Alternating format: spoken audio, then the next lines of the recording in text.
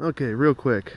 This is my answer to all of the recent group of the moon up during the daytime things that supposedly prove flat Earth. Here's my response to you. Here's a full moon. Okay, sorry, my camera's really not that good at nighttime, but you get the picture. It's almost a full moon, pretty damn close. You will notice that the dome is not illuminated.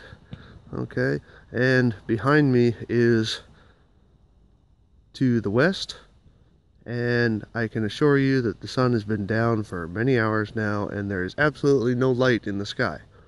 So if the dome is not illuminated and there's no light in the sky and the sun is too far away to see, and if it's either doing the spotlight thing that people are talking about or it's doing the attenuated light thing that people are talking about, then the light should not be reaching the moon and therefore reflecting off the moon coming back to me.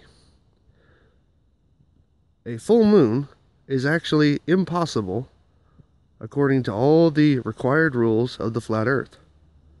A full moon is also will never be visible in the southern hemisphere for almost the same reasons, except for the fact that this lit side of the moon would be facing away from anybody in the southern hemisphere. So therefore, the full moon, all by itself, debunks flat Earth. This video was taken on the 23rd of April at a little after 11 o'clock p.m. Central European Time. Y'all have a nice night.